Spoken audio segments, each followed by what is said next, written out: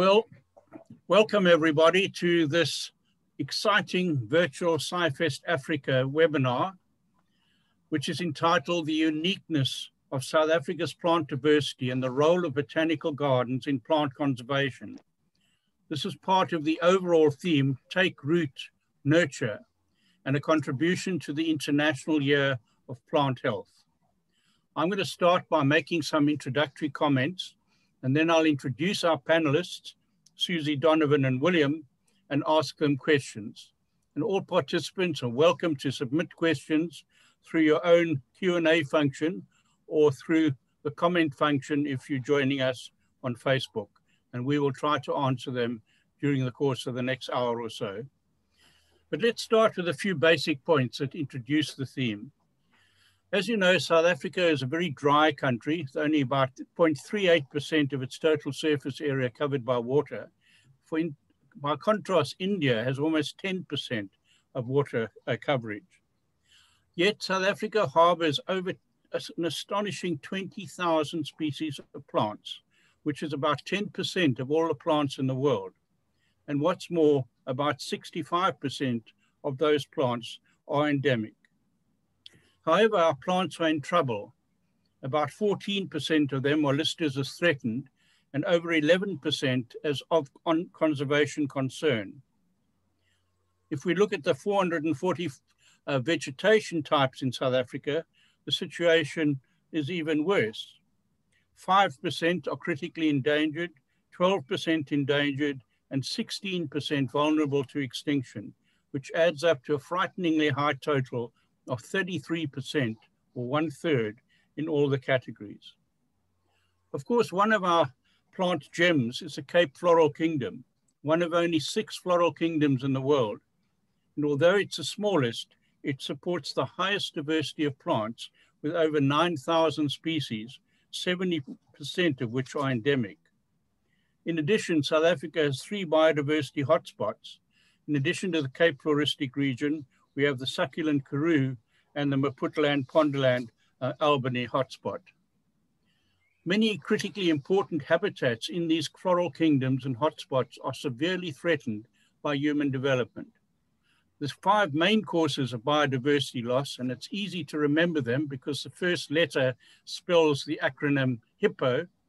They are habitat destruction, invasive plants and animals, pollution, population growth by humans, and overexploitation. And we can add a C on the end now with the addition of climate change. Now, the important thing about plants, of course, is that they're not just pretty flowers. Together with microorganisms, they are the engine room of the natural world, producing food and providing vital services from the base of the food pyramid.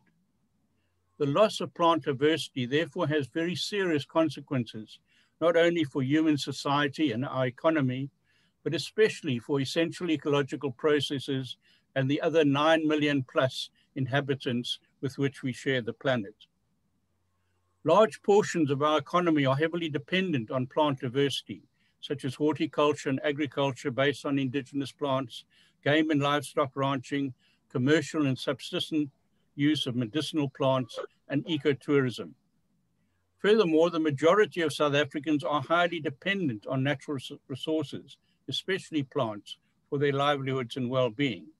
About 70% of us use medicinal plants as our primary source of health care. In addition, natural ecosystems dominated by plants play a vital role in providing cost-effective resilience against the impact of climate change. A recent estimate placed the total value added to the economy by functioning natural systems in South Africa, excluding the marine environment, as 73 billion rand per annum, which is about 7% of our GDP. So plant conservation is not just a nice to have, it is an essential part of our modern lives. Now I'd like to introduce our 3 panelists. Firstly, Prof Susanne Vetter is an ecologist in the botany department at Rhodes University. Her research interests are interdisciplinary and include vegetation change, bush encroachment, rangeland dynamics, and the cultural importance of biodiversity. While her work is based on fundamental research on vegetation dynamics and human-environment interactions, it also has a strong applied dimension that informs policy and management. Our second panelist's name is Bond, William Bond.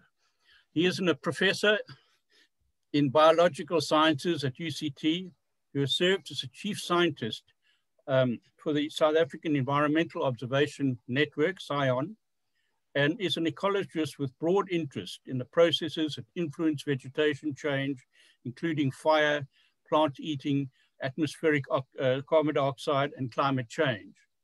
He has also worked on plant-animal mutualisms and on plant form and function, and has a particular interest in grassland savannas and winter rainfall shrublands. Our last panelist is Dr. Donovan Kirkwood, who received a PhD in ecology from UCT in 2003 and initially worked as a protected areas and landscape ecologist for Cape Nature before moving into spatial analysis and mapping to support protected area and land use planning. Ongoing habitat loss and degradation, despite excellent policy, legislation, and spatial plans, led him to make a career change.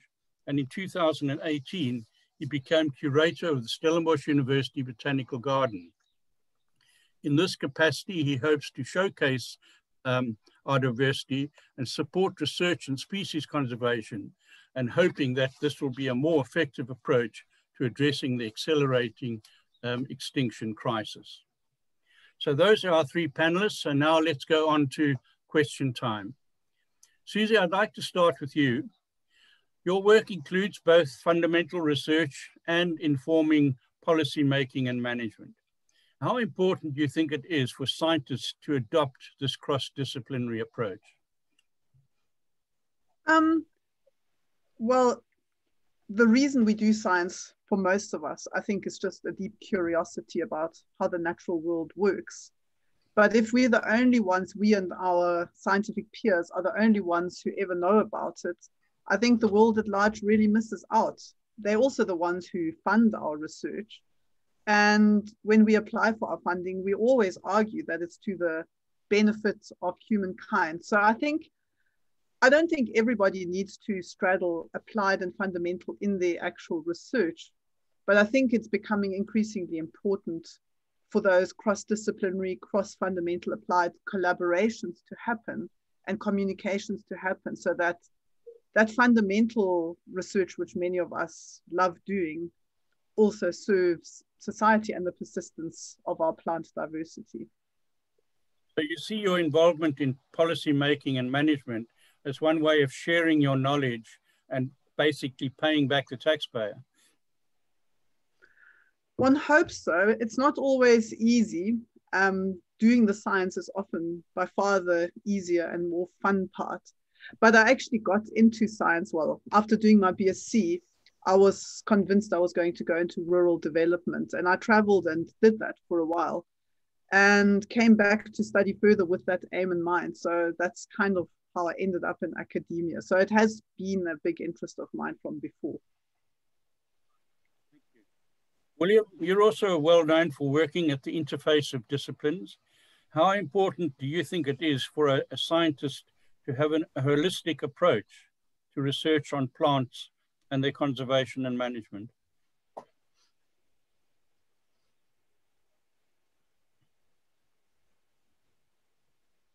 I'm not sure what context you mean by holistic, but at least in my realm of ecology, it was essential to consider animals.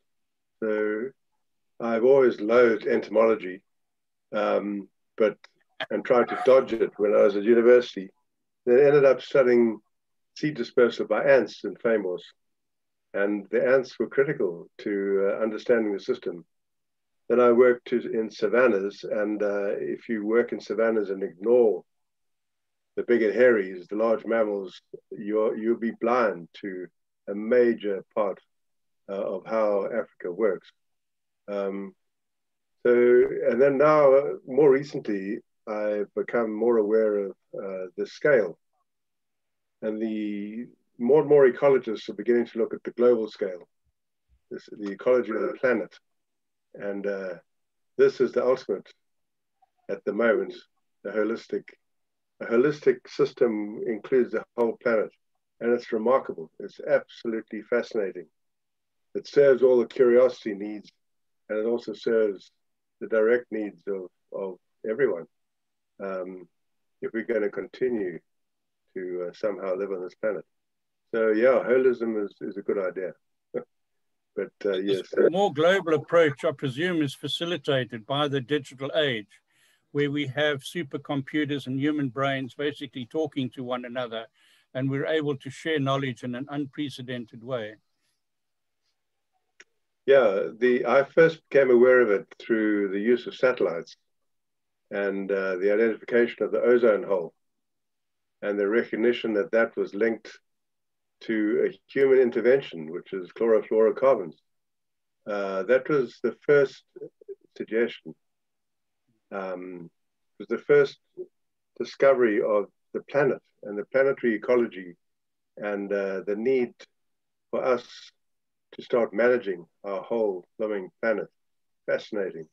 And then since then, as you rightly say, huge quantities of data, stretching the limits of a human brain to deal with, and the development of artificial intelligence to cope with that and to stream it down to something that's manageable. But without the human mind, we lost.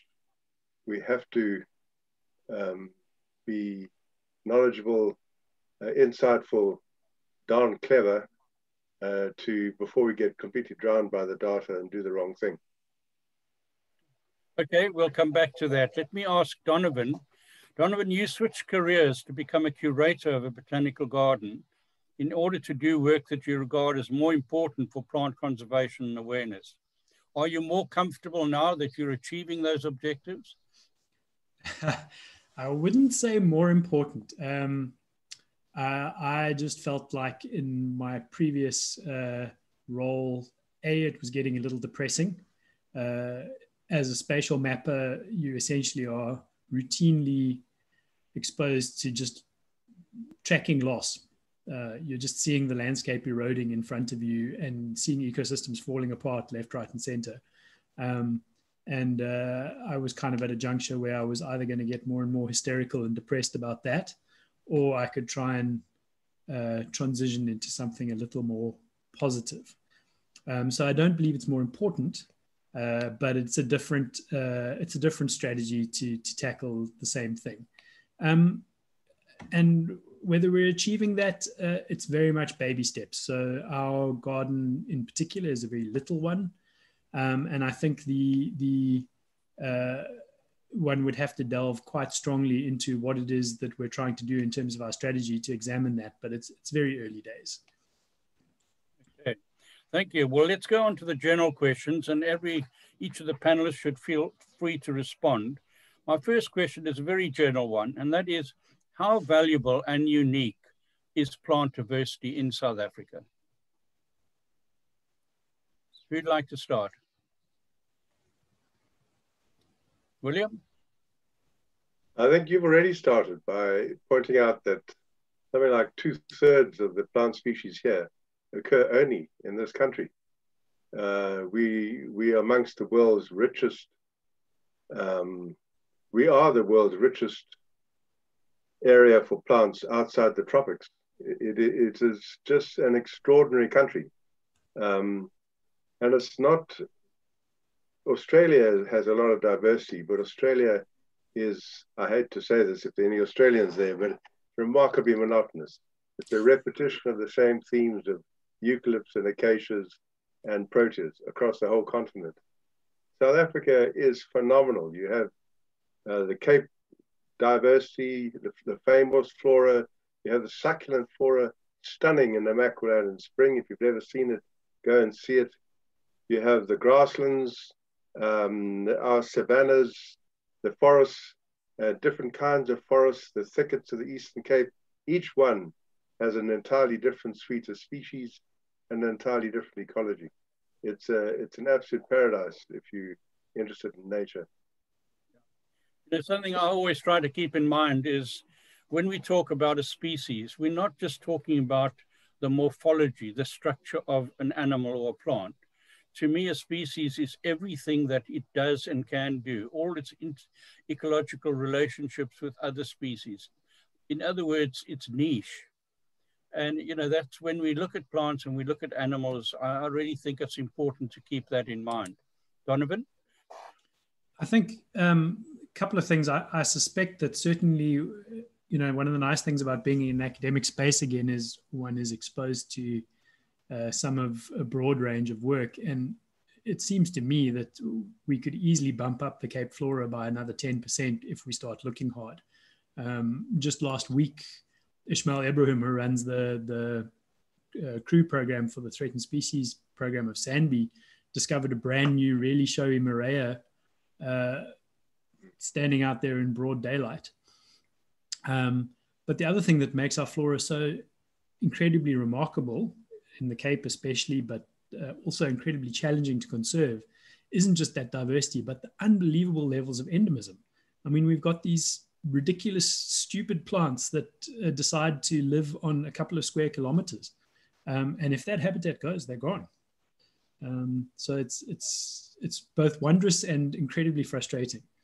And I believe we've also finding new relationships between plants and animals. A few years ago, a lizard that is a pollinator in the fynbos. Yeah. Susie? Yes, so, and on top of all that plant and animal diversity, and William has really described it really well, there's such a wealth of different evolutionary history, such a wealth of physiognomy and structure, but also ecological dynamics. And on top of that, we have, and I think this is only becoming realized or prominent more recently, an incredible wealth of biocultural diversity, because all these different parts of the country also had different local indigenous peoples interacting with that biodiversity. So knowledge of medicinal plants, things that are considered sacred, you know, all that indigenous knowledge and practice is incredibly diverse across South Africa. And as you pointed out with your fact that some 70% of people still make use of traditional medicinal plants, all these other facets, the more traditional practices and knowledge, even in our very modernized society, are alive and well if you bother to look. And I think that is also very special about South Africa. I recently completed some research on the use of plants for making indigenous fishing tackle and fishing baskets and so on in Africa. And I've also included in that plants that are used as natural fish poisons. And it's quite extraordinary. I mean, we're dealing with hundreds and hundreds of species of plants that are used in those ways. All right, well, we can come back to diversity during the discussion, but let's get on to the next question, which is key to our theme, and that is how important are botanical gardens in conserving this unique and fantastic plant diversity that we have in South Africa? Donovan, would you like to kick off? Sure, I think I have some probably less mainstream ideas. I think the conservation community has done itself an enormous disservice by focusing too strongly on the utility value of plants over the last couple of decades. You know, you look back in the 70s and everyone was peace and love, and the age of Aquarius was dawning. And we would still save natural systems for the sheer magnificent love of them, or spiritual value, or whatever your personal stuff is. And we've especially in South Africa made this very strong financial value of plants argument whenever we want to conserve. And I think there's definitely a value in that, but I think it's a mistake to overemphasize it. And I think part of that is that we also snow people under with statistics and figures about transformation and loss and the level of diversity and the change and all of these kind of things. And for the average person, and it's been very interesting being at the interface of the public, young learners, new university students, and my sort of scientific background and training, And seeing this enormous mismatch between our understanding of the landscape as ecologists and the average person who might have some limited insight into diversity, but mostly sees the landscape as just green stuff. And I think the biggest job for in any botanical garden is probably to be a purposeful storyteller and to make the connection between the abstract green stuff and the things that we can show them in front of them in a botanical garden, and make these stories and these figures and these things real and not abstract, to make them personal. And I think that's, in many ways, should be the primary job of almost every botanical garden. There's many, many, many things that botanical gardens can do, but for me, that's a big one. And that obviously then encompasses also teaching and training and all sorts of things. But it's for me, a big job is to make that science and the abstraction that ecologists understand so well real for the average person. So you're saying that one of their main conservation roles is actually developing that interface with the public and using stories and guided tours and so on, being able to inform them and hopefully improve their understanding of the value of plants and their importance. And to make them get hit in the gut when they see a figure like 10% habitat loss. We've got superb environmental legislation, really, really good, fantastic policy. It's not being enforced. The latest, I was involved in the 2018 National Biodiversity Assessment in a very small way. And what we know is that the most threatened habitats are still losing habitat proportionally faster than the less threatened habitats.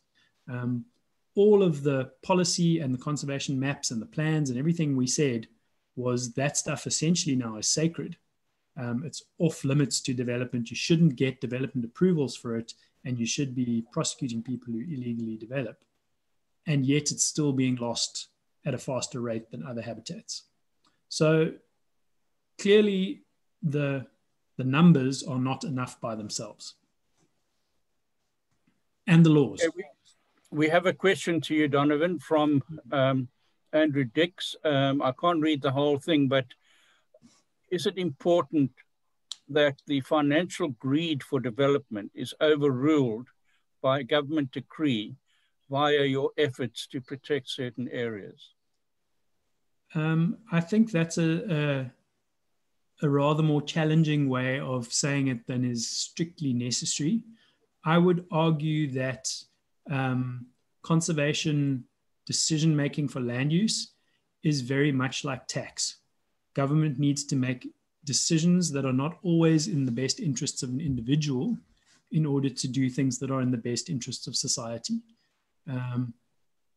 At the moment, unfortunately, the system supports commercial and economic development over the broader good of sustaining a living landscape. And the landscape is dying a death by 1,000 cuts. I don't think it is just greed. I think there's a legitimate need for commercial development, for jobs, for all those good things. But the balance, unfortunately, when one makes decisions case by case, the balance tends to fall on the wrong side of sustainability.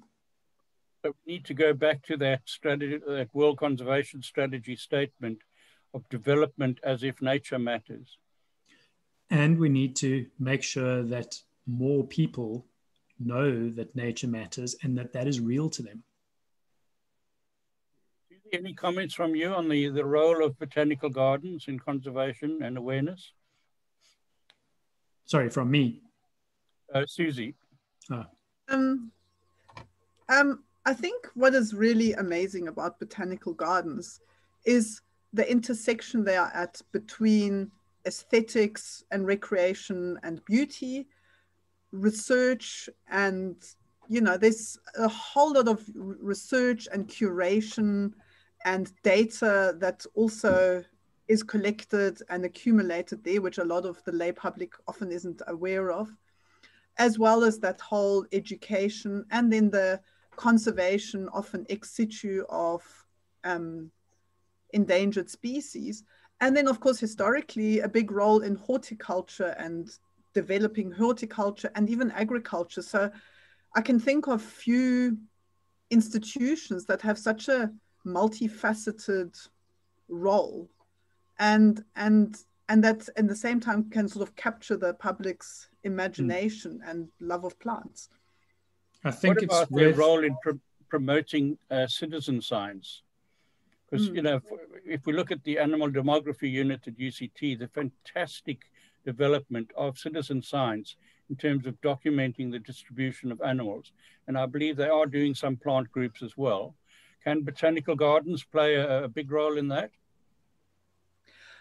I know that there's, for example, climate change related research on plant phenology, where people observe you know, the sort of timing of fruiting, flowering, and leafing. And those observations accumulatively are apparently very informative of how different groups of plants respond to changing temperature, seasonality, and so on. And it takes a lot of individuals making those observations and for them to be curated, for that to be possible. So that's one of the types of citizen science that I'm aware of in botanical gardens in different parts of the world. Citizen science is a very important part of the future scenario, because there will never be enough scientists on the ground. Yeah. But let's go to William. William, your take on the role of botanical gardens? Well, let me just say on the citizen science that the Protea Atlas project is one of the most successful citizen science projects ever anywhere.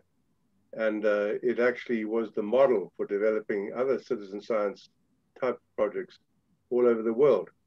So the botanical gardens in South Africa have led the way in citizen science projects. And I mean, another very important one is looking after threatened species and trying to evaluate and monitor them, where again, it's soon apparent that we just didn't have enough researchers, formal professional people to keep track, and brilliant, innovative work to train and encourage citizen scientists who are now passionate and excellent in going along and keeping track of what is going on.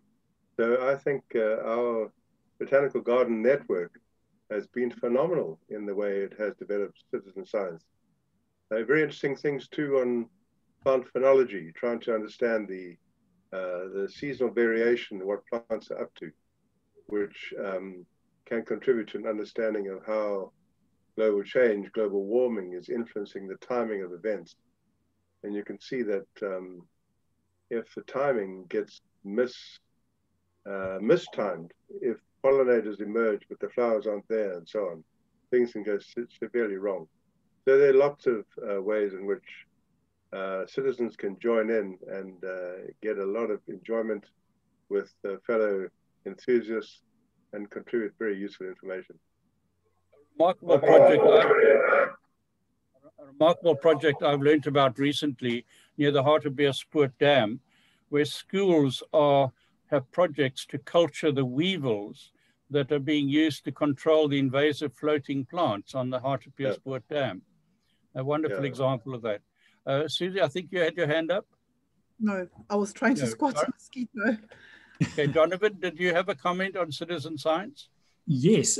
So sort of arising out of the Protea Atlas type process, SANBI now plays a fairly significant role in supporting and coordinating the local iNaturalist community that is probably the most active citizen science plant and animal observation platform in South Africa. And that interfaces beautifully with the custodians of rare and endangered wildflower volunteerism program in SANBI that William was referring to, and also has phenomenally expanded our knowledge of the distribution and occurrence of plants. I was pretty skeptical 10 years ago about the value of citizen science, but it's really become this incredibly useful network to know where our biodiversity is, what's going on with it, and also to specifically focus on where rare and threatened species are. We have a question from Zimkita Lumiano, who is responsible for championing citizen science? Is it the scientists, the media, students, in terms of career framework? Well, I don't think there's any one organization, but one could start by looking at the website of the Animal Demography Unit at UCT, the National Botanical Gardens. Does anyone else have a lead as to who the champions of citizen science are? Well, SANBI does have an active role in pushing so the Threatened Species Program has an active citizen science outreach arm, which specifically monitors rare and threatened species. And they also encourage people to use iNaturalist. And as far as I know, most botanical gardens in the country would encourage people in their area to use iNaturalist. So I think it's everyone's responsibility. You mentioned SANBI, that's South African National Biodiversity Institute, based at Kirstenbosch, which doesn't only deal with plants, but also with animals. But yeah, they would be a very good place to start. And I think we've identified actually a very important role that botanical gardens are playing in the modern world, promoting of citizen science. It's worth noting that SANBI run all of the national botanical gardens. So there is a garden in Joburg, there's one in the Lowveld, trying to remember where they all are, but there's multiple botanical gardens. And they have a massive scientific program in addition to running the National Botanical Gardens, and also engage with policy and legislation.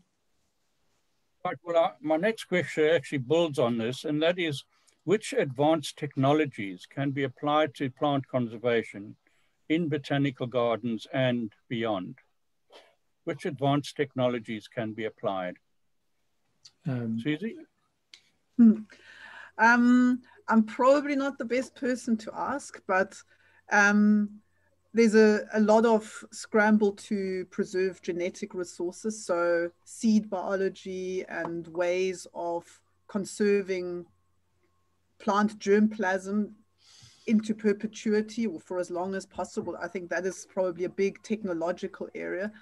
And then I think also the sort of information technology side of it, just as William pointed out, there's massive amounts of data, whether it's from satellites, whether it's from networks of scientists, whether it's genetic information and so on. And to keep track of all that and make it useful and available, I think that's probably another huge technological area, which I know doesn't necessarily deal with the physical plant, but I think that is really important for making data useful and available. Okay, just to pick up on a comment, the Custodians of Rare and Endangered Wildflowers, CREW, has been running for almost 2 decades to survey plants of conservation concern. Just under 1,000 citizen scientists are involved with this CREW program. Okay, what about drones? How important are drones becoming in plant mapping and conservation? Donovan? I have no idea. I have heard of people using them. I know that overseas, a lot of very inaccessible areas are being better targeted, but I think that's a general botanical exploration tool rather than botanical gardens specifically. What I would probably pick up on is following on from Susie's seed biology issues, is certainly agreeing with that. A lot of the base, one shouldn't forget that a lot of the really important stuff for conservation is also really simple and perhaps not always nature journal worthy. But there's also a huge explosion globally in use of micropropagation and tissue culture. So effectively sterile culture of plants for propagation. These techniques can be relatively simple or mind-bendingly difficult depending on what you're trying to do. But they offer an opportunity to, in a relatively small space, quite rapidly take diverse gene stock and bulk it up into thousands and thousands of plants for restoration or rehab or putting out back in the wild or maintaining in an ex situ collection. So there've been, I think, fairly rapid growth in that area globally, and I think South Africa is still a little behind the curve on that particular bit. William, you're very tech savvy. William, what's your take on the modern technologies that can be introduced into plant conservation? Well, it goes from the atomic level, it goes from molecular biology, which has particularly blossomed in South Africa for trying to understand evolutionary history of different lineages. And that's been remarkably informative in a country where we don't have much fossil evidence for particular periods of time. It's been useful, but it's quite useful for exploring why plants do what they do. It's been quite useful for the tissue culture side of things, but there we forget the molecules. There are ingenious attempts in South Africa to propagate plants using tissue culture. Right at the other end, we have significant progress being made in remote sensing from satellites to keep track of patches of land that are being transformed. It's a very difficult country to monitor. So in the Cape Mountains, for example, we're trying to extract water, groundwater from those mountains, but we also know that there are a whole group of organisms, of plants and animals, very sensitive and dependent on groundwater. How on earth do you monitor these patches? And recently, satellite-based methods have been developed that allow us to do this. There's an array of really interesting developments using technology, including analysis of really large data sets. I've been writing recently about a company in Cape Town called Aerobotics, who use drones to monitor plant health in horticulture and agriculture by monitoring, for instance, leaf color. And they've gone from monitoring sort of fields of plants to individual plants, and now even going down to individual leaves. It's quite phenomenal what they're doing. And then on a more bizarre level, this is still conceptual. In Japan, apparently they're developing mini drones the size of bumblebees, which they're planning to use to pollinate flowers in the fruit growing industry. Well, it might be worth pointing out that I discovered a wonderful technological advance in pollination recently. Eyelash extension brushes are the best thing for hand pollinating plants. They're very little. They do the job just perfectly. So there's a wonderful technological advance. Shipped straight out from China, AliExpress. So you don't have to go through the embarrassing exercise of going to a shop to buy an eyelash brush. The wonders of internet purchasing. Okay, great. Right, well, let's look more broadly at the botanical gardens. I know it's essentially a financial issue, but if finances weren't a problem, to what extent would we need to extend the number of botanical gardens and the vegetation zones that they cover for them to be really effective in South Africa in conservation, management, and education? Are there huge gaps? Donovan? Yes, it would have to be both in terms of the ex situ conservation measures. I, for example, think that even the Cape Flats could do with its own botanical garden. Kirstenbosch doesn't do a brilliant job, for example, of even representing the habitats of the Cape Peninsula very well. You know, if there's space right next to Kirstenbosch for another botanical garden, imagine what it must be like countrywide. But I feel a little like that's almost a question, a string that has no end. One can perhaps better focus and say, what, with the resources we have available, what can we actually achieve? And if we look at the number of immediately threatened taxa within just the Cape flora, I think something like 40% of the Cape flora is in one of the categories of conservation concern. I see the threatened species crowd are listening in, so they can correct me if I'm wrong there. But we have literally hundreds of species that are at immediate risk of extinction. There was recently a paper done which claimed that Hawaii was the world leader in extinctions. And I think the only reason that answer came out is because they didn't look properly at our South African data. And it would take enormous resources to effectively target ex situ growing of that many species, and then to still do what many Northern Hemisphere gardens do, which is get significantly involved in landscape restoration and replanting. So it would take a tremendous amount for botanical gardens to address those kind of things. And I think we shouldn't lose sight of the fact that the only really long-term secure biodiversity conservation answer is happy, secure habitat. And we should be aiming for that first and foremost. And that would be a far better investment for most of that money than making a plethora of botanical gardens. Okay, I think in terms of the marine environment, through the work of Kerry Sink at Sandby and others, I think 28 new marine protected areas have recently been proclaimed. But I think that's a lot easier to do out at sea, where land, it's not privately owned. What is the potential for developing or further developing relationships with private landowners? And I'm thinking particularly of in the succulent karoo, who have very valuable vegetation zones on their properties, but it's impractical to create them as formal protected areas. Are there existing relationships that are useful in that regard?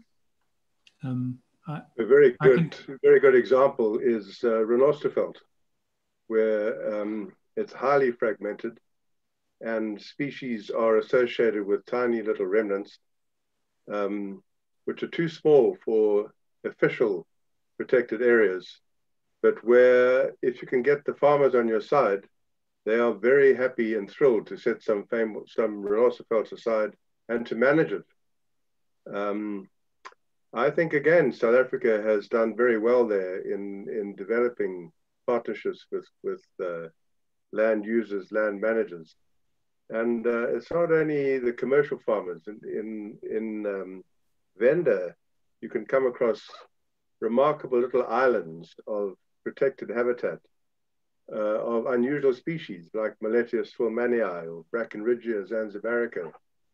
And these have been preserved as sacred forest patches, despite incredible pressure around them. So we have the basis for local management of small and important isolated populations, and I think we should continue with them. Before I come to you, Donovan, we have a relevant question from Glenn Allard. We mentioned that increase the species list by 10% if we did more work and increase our coverage. Most of our biodiversity estate is held in private lands. What mechanisms need to be available to monitor these areas, considering the fine-scale endemism of the CFR? Whoever asked that question, one suspects would have some good answers. Perhaps our chat box should also be for answers. So I think we have actually touched on that, and in that, for instance, William has mentioned that there are many, both commercial and small-scale farmers who are already contributing significantly. Does this relationship need to be formalized further? Is there any benefit in that? This is area that I can actually speak to from my former professional life. There is an active program of private land stewardship throughout all of the country's provincial conservation agencies. And that typically involves various levels of engagement with private landowners, but the top level of engagement actually being formal title deed restrictions on a property that prevent parts of it being developed, not necessarily the whole thing, that prevent designated bits being transformed, and include in many instances a formal management plan. And if those boxes are checked, those private properties are actually part of our protected area network. So they're declared protected areas in terms of our National Environmental Management Act, the Protected Areas Act, and they contribute to our protected area estate perfectly formally as if they were managed by a nature conservation agency. So there's not just a mechanism for it. It's been happening for some 20 years already. But again, the big challenge is, and especially I think this year with COVID and with competing priorities, is that it's cheaper than buying land and sticking it in a conventional protected area, but it's not free. And those resources are still under enormous pressure throughout the country. Susie, I want to ask your opinion, but first I'd like to read a comment from Sivana Mohan. WWF SA is championing fantastic work to increase protected areas in the succulent Karoo biome via the biodiversity stewardship process. So anyone who wants to follow up on that, go on to the WWF SA website. Susie, your take on the importance of private land ownership as stewards of biodiversity? It's absolutely crucial. There's no way we can spread our protected areas to cover everywhere that we have biodiversity because of that incredible spatial turnover and the endemism. And as William has said, we've got some really groundbreaking work going back 20 years or even more. The Botanical Society used to do amazing stuff. And there's, South African workers have also been at the forefront of systematic conservation planning, identifying these mega conservancy networks that include formal protected areas. Given the figures of threats and so on, I think it needs to be all hands on deck. What about the role of tribal authorities? When I lived up in northern Zululand, in Maputaland, on the shores of Lake Sabaya, we were nestled within the coastal dune forest, and large swathes of that were protected by the local people in the villages, for instance, of Mabibi and others. And they were quite ferocious in the way they protected those areas and wouldn't allow them to be destroyed. How important is this, Donovan, in South Africa? I am not that in touch with what's happening lately, but I do know that I happen to be married to someone who is working for Conservation South Africa, which is the South African arm of Conservation International. And one of the sort of landscape programs they work with is to engage with communal landowners in various parts of the country, including the Eastern Cape. And they've got formal agreements in place where communally owned so-called tribal lands have been formally designated as protected, or with at least management plans to ensure that both the biodiversity and the ecosystem values of that landscape are conserved. So it's definitely happening, and it's definitely important. It's more challenging always because there's many more role players on any particular place, and it tends to be more successful where there's still a strong leadership structure. But it's definitely viable and happening. I think, as Susie said, all hands on deck, everything and everywhere is needed in order to get our landscape adequately protected. Now, are we doing enough to capture the traditional knowledge of plants and their uses? I know centers of excellence have been established at least 3 universities in South Africa that I know, probably more. But, you know, is there a broader role that different people can play? William, do you have any take on that? Well, it's I've been most impressed with the way capture information has, people have recognized that the holders of that information are often the oldest people, and they're being lost. And huge efforts are being made to try and capture as much information as one can as quickly as possible. And I'm glad that that's been recognized. And I don't know enough about how well it's proceeding, but I was struck at, for example, Ben Erik van Wyk in University of Johannesburg's efforts to capture the information in the Northern Cape. So again, you know, you've got to be impressed with South Africa recognizing it as an issue and trying to step in and do something. To link that more closely with botanical gardens would be interesting. I mean, one of the things that I found remarkable, the book on wildflowers of KZN, none of us knew, well, when I say none of us, the ecologists didn't know those wildflowers. They were, as some people put it, oncrate capensis, meaning Cape weeds.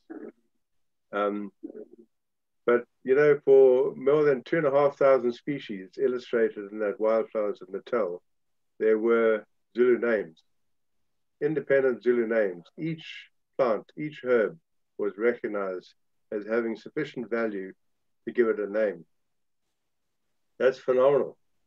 That's phenomenal. So who's using them, for what purposes, why, what is their value? Of course, there's oceans more that should be done. A gem of a book on plants is Marjorie Courtney Latimer's book from the 60s on the flowering plants of the Tsitsikamma coast. And in that, she incorporates not only, you know, the usual information about plants, but her vast knowledge of the traditional uses of plants and the values that indigenous people put on them. And yeah, there's a lot to be said for that. Susie?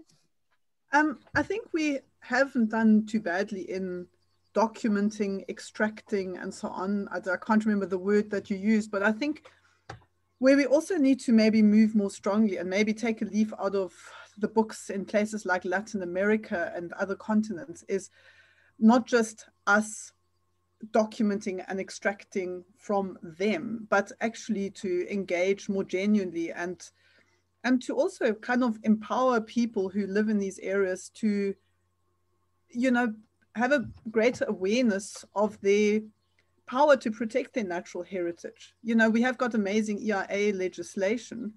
Middle-class people like us who are nature lovers and familiar with that jump up and down when nature is threatened. But I mean, look at the battles, for example, on the Wild Coast about dune mining and so on. And I think just the sort of empowerment and the awareness that you can articulate the values that you attach to nature as a community, as an individual, and that actually has got legal weight. I think we still have to come quite a long way in that respect, and to also just gain a better appreciation for how different groups of our South African society appreciate, interact with nature, and not just this. I think it's been very strongly biased towards extracting knowledge about medicinal plants, for example, that has potential commercial value. And I don't think as much has been done to really try and understand how most of South Africa's people engage with and value nature. And I think that's actually really important. I think you've made some very important points there. And as has repeatedly come up in our discussion, South Africa is really a world leader in many, many fields of plant sciences. I think, for instance, I think it's called the Nagoya Protocol, which recognizes the value of indigenous knowledge in plants. You know, we were a signatory to that, and we're one of the countries that's apparently implementing it to the greatest extent.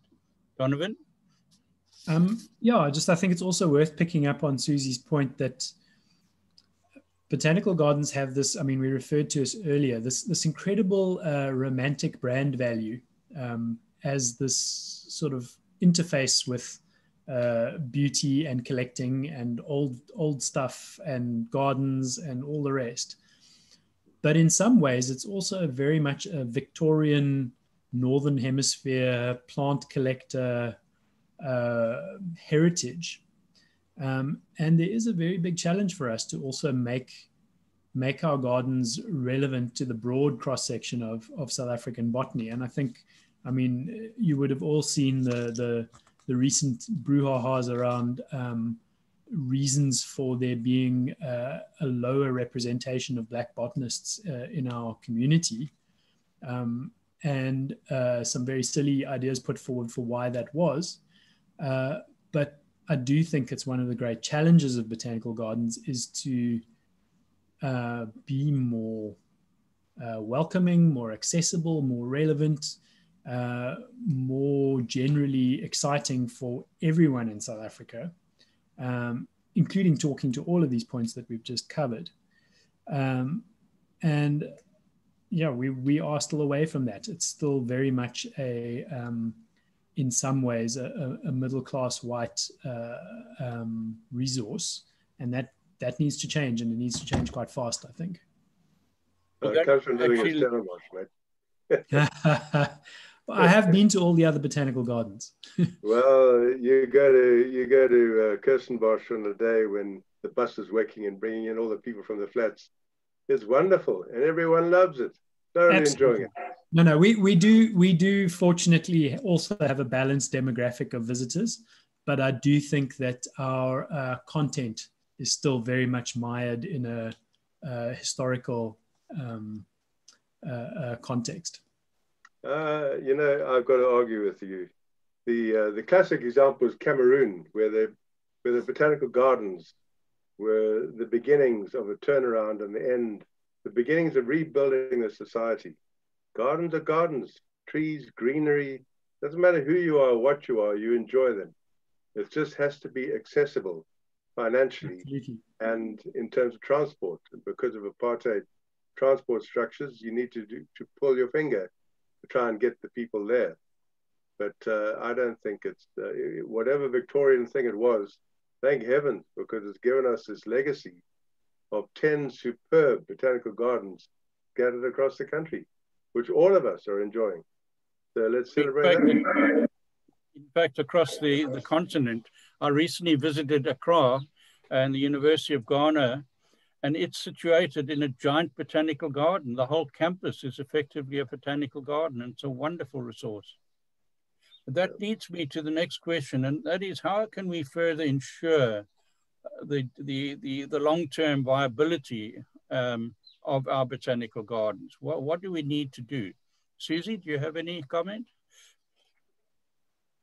Well, apart from the obvious need for continued funding, I mean, I think the educational role, I mean, we are, you know, they are important for agriculture, for horticulture, for climate change research and so on. And I think that is a tremendous value that can be accessed through collaborations with research institutions and so on. I think, you know, people will expect them to sort of prove their worth, and I guess they will continue to do it, need to continue to do it on all fronts, the inspiration and leisure, the research and the conservation fronts.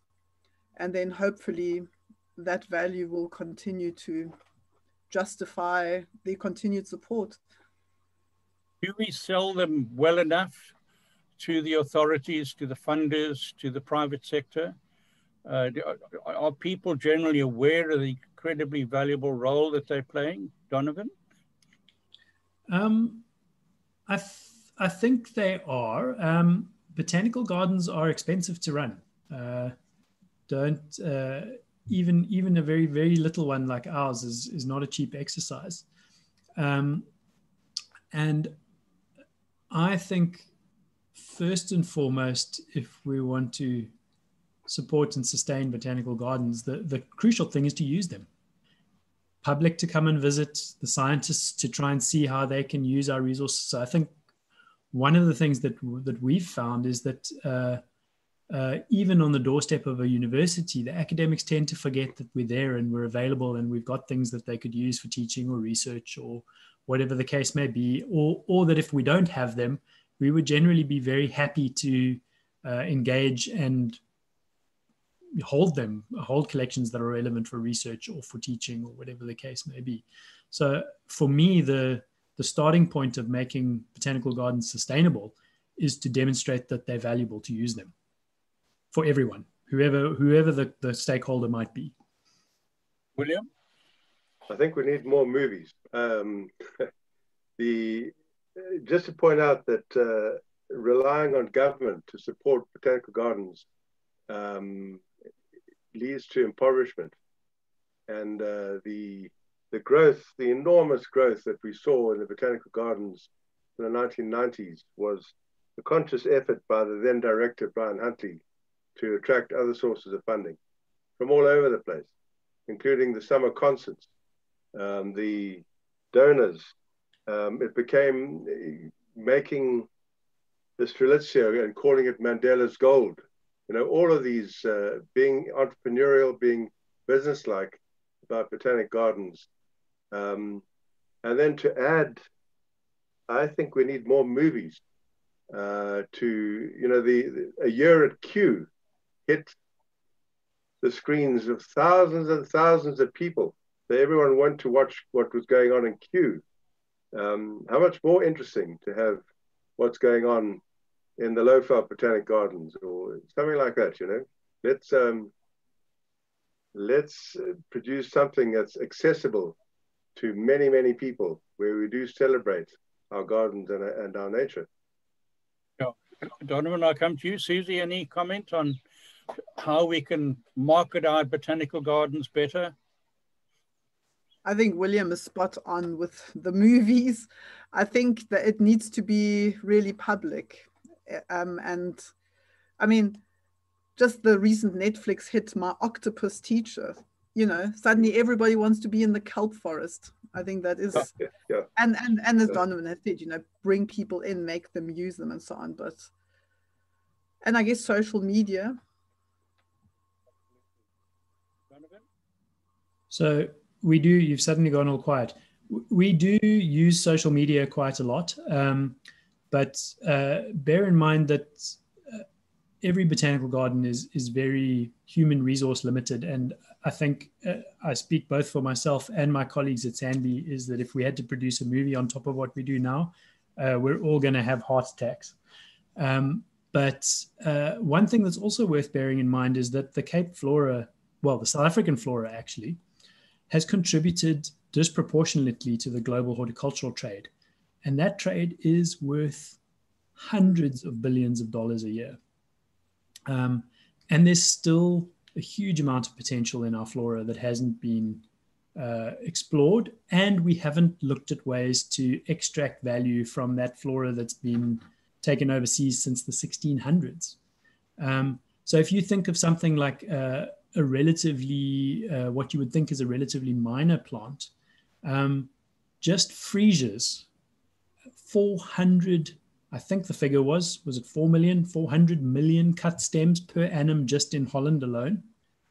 Now you multiply that with garden plants and cut flowers and all the other things coming out of South Africa, our contribution is in the billions. And even if we skimmed a fraction of 1% of that somehow, that's an awful lot of money that would be flowing back into South African biodiversity. Oh, that's a very interesting point. Well, we're actually over our time. The hour has flown past, but I'd like to ask each of the panelists to perhaps make a concluding comment on plant diversity, conservation, botanical gardens. William?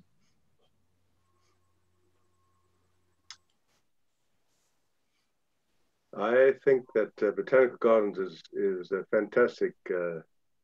Our botanical gardens in South Africa are a fantastic legacy, and we need to enjoy them and celebrate them, allow them to grow.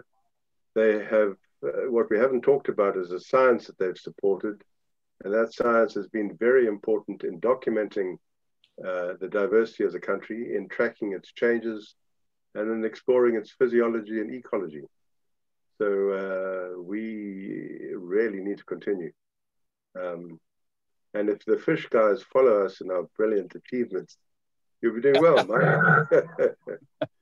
Yeah, I in fact had several questions about research which we simply haven't had time to get into.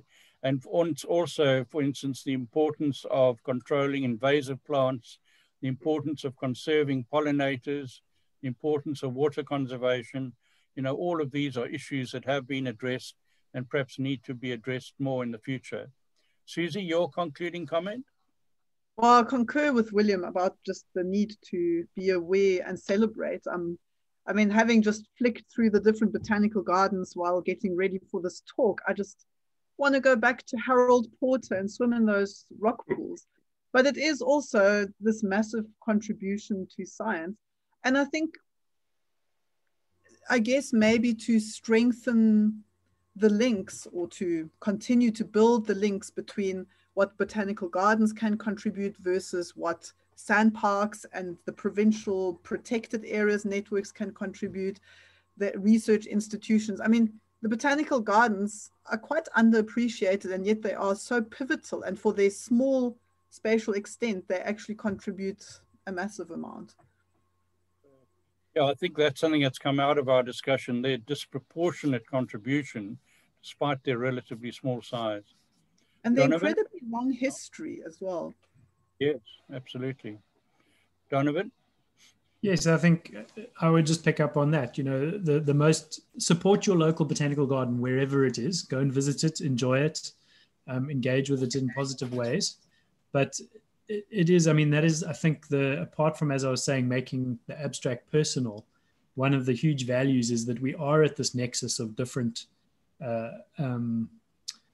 fields, and we can play a very synergistic role, very useful in terms of linking up disparate groups of stakeholders. And I think people should bear botanical gardens in mind, whoever they are in the biodiversity sector, because they are a useful linking point for many people. Well, there's so many things we haven't covered. I'd hoped we'd have time to discuss the effect of climate change on vegetation zones, whether climate change is impacting on the usefulness of our botanical gardens. But I'm afraid we've run out of time. So I'd like to thank our three panelists, Susie, Donovan, and William, very much for their time and for sharing their knowledge. Thank all our viewers for attending the webinar and sending in your questions. I've certainly learned a lot, and I hope that you have as well. Please, everyone, continue to support SciFest events right through the summer and keep safe. Thank you. Thank you. Thanks, everyone. Thank you.